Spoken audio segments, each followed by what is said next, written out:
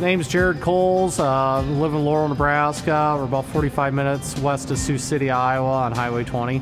I grew up on the farm. My dad farmed his whole life and farmed with my brothers. And we always had cattle growing up, and then we kind of become mainly a row crop operation, and now we're getting back into the cattle side of it.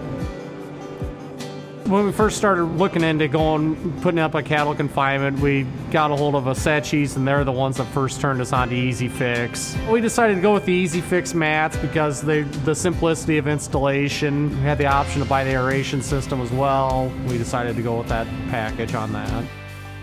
The EASYFIX aeration system that we installed is a couple air compressors that basically bubble up the bottom of the pit, so that way everything stays in suspension. You're maintaining a lot of your nitrogen, a lot of your ammonia, you're maintaining a lot of that value, and you're keeping the odors down as well. As soon as we got the slats on the building and kind of were getting close to being done, they came and ran all the hoses. It didn't take all that long, and it didn't take much for us to run a little electricity to it. We got ours set up so they turn on every night. They run for about 8 hours. You can hear them. They're not noisy though. I mean, they don't bother anything. We come do chores in the morning and you can hear them running, and then they shut off, so you know they ran that night.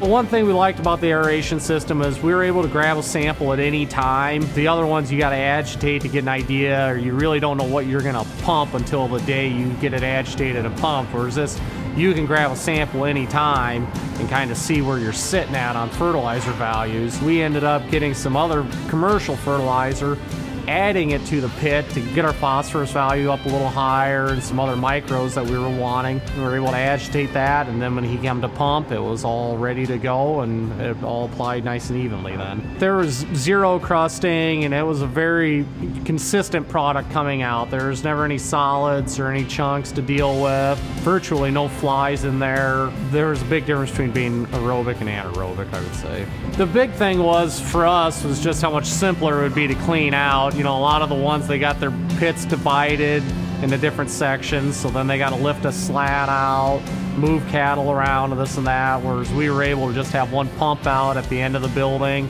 We didn't have to mess with the cattle. There's quite a bit of value between those two things for us. I would definitely tell somebody to strongly consider the EASYFIX aeration system.